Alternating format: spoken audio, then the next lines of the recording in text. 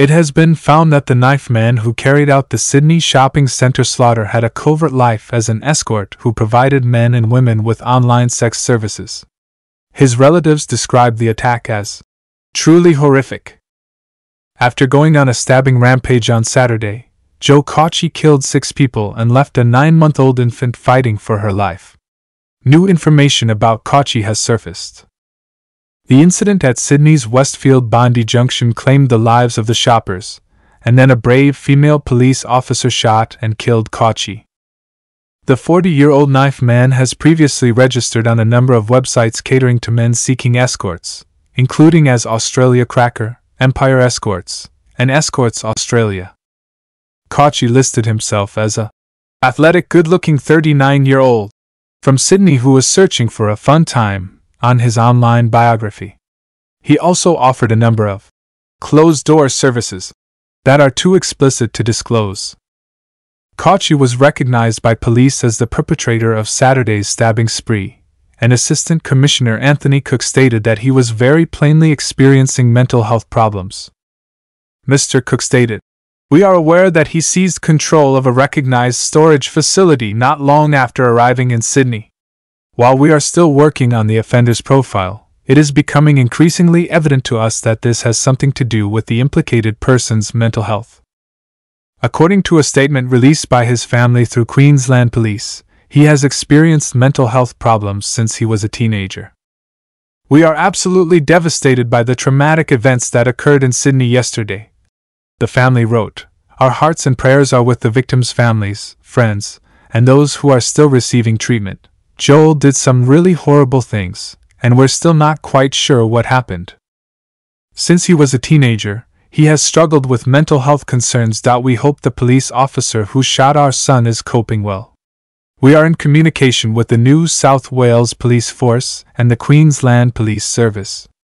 We have no issues with the officer because she was simply carrying out her duty to protect others." Cauchi claimed to have been an English tutor and to have grown up in Toowoomba based on his social media accounts. A keen surfer, he asked if anyone would be interested in getting together for a surf in Bondi last week in a Sydney Facebook group.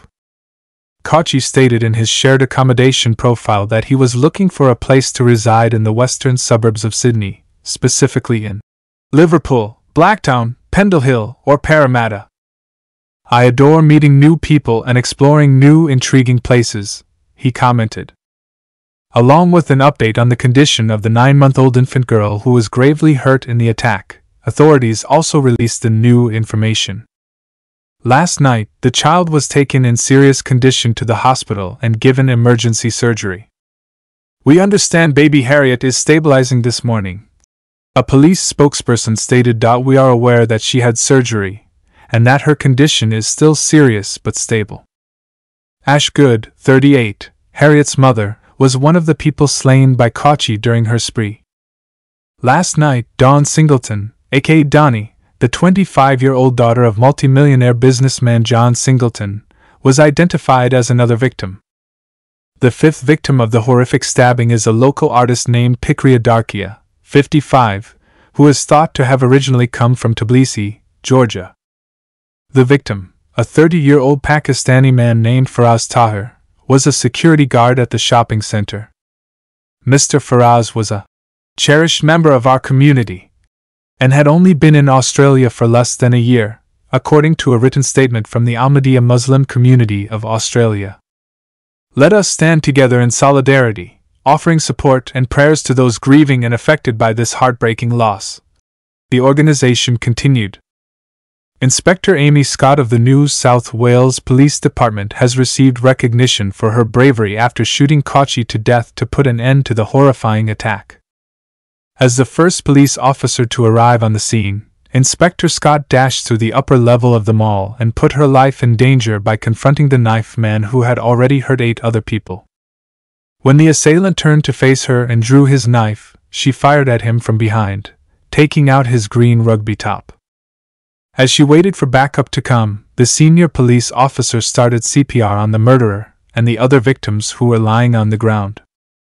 The Prince and Princess of Wales, as well as Australian Prime Minister Anthony Albanese, have led the appreciation for Inspector Scott's activities. The cop, according to Mr. Albanese, was definitely a hero, whose deeds had prevented many more deaths. The amazing inspector who put herself in danger and eliminated the threat to others without considering the risks to herself.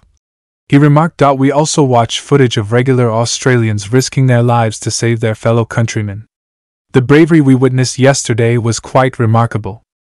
Furthermore, according to Rishi Sunak, his heart goes out to everyone impacted by the truly devastating tragedy in Sydney. He wrote, "The horrific attacks at Bondi Junction are truly devastating." In a post on X, the previous Twitter.my thoughts and prayers are with everyone impacted by this heinous act of violence, and I hope that all who are hurt and traumatized today may heal.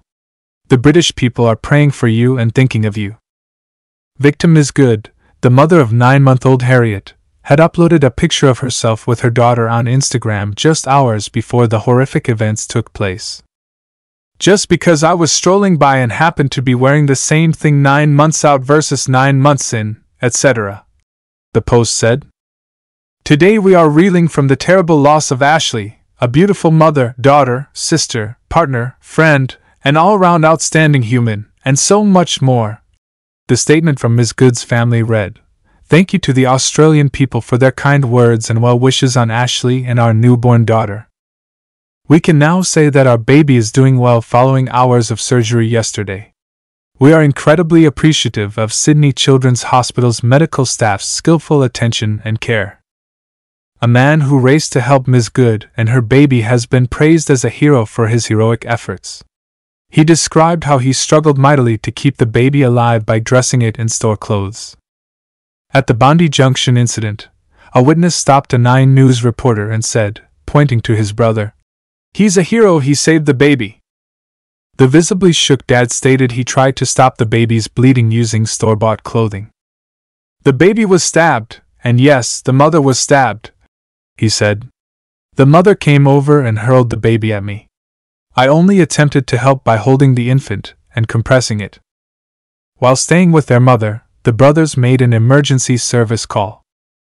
"A lot of the blood on the floor, hope the baby's all right," the man's sibling said, describing the situation as very awful.